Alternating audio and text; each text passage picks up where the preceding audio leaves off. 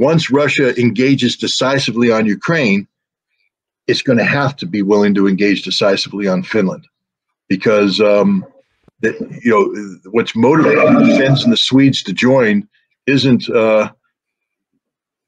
Russia's pacifism. It's Russia's militancy. Russia's actions in Ukraine is what pushed Finland and Sweden over the what had been a political red line. And if Russia doubles down on Ukraine, Finland and Sweden are going to double down on joining NATO. It may take some time to overcome Turkish and Slovakian objections, but eventually the United States will bribe them. That's what we do best. We twist arms, we bribe, we cajole, and they will get a unanimous vote out of NATO. And Russia, it is a strategic defeat for Russia if Finland joins NATO. Once Finland joins NATO, they have Article 5 protection.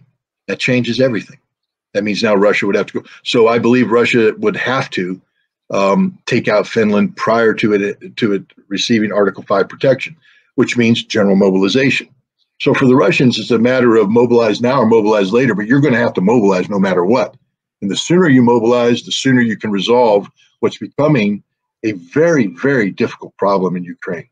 The strategic situation in Ukraine today is far different than it existed when Russia conceived the special military operation.